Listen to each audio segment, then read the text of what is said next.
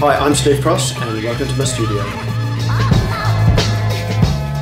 I started out basically drawing in primary school, and then from about 16 I started painting murals. So I did that for maybe 15 years. During that I did illustration, lots of street art, graffiti.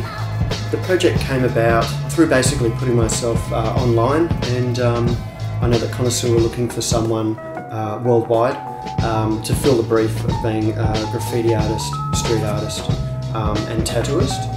I guess a more cutting edge type of person. I got my inspiration from basically Renaissance style painting within this style.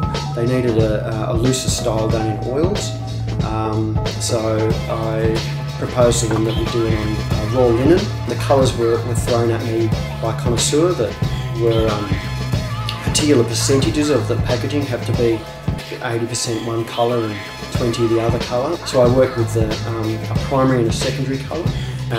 Complemented each other, and then we organised that in the placement, so not only the composition of the characters but also the composition of where the colour hit the design to create eye movement, directional line and things like that. It's pretty cool to see the packaging in the fridges at supermarkets. Every time I go to the shops I'm kind of like home past and have a look to see how much frost is on them and make sure that the pictures are clear. Yeah, it means a lot to me. It's really exciting to be in every supermarket for Australia, and I'm very honoured I'm going.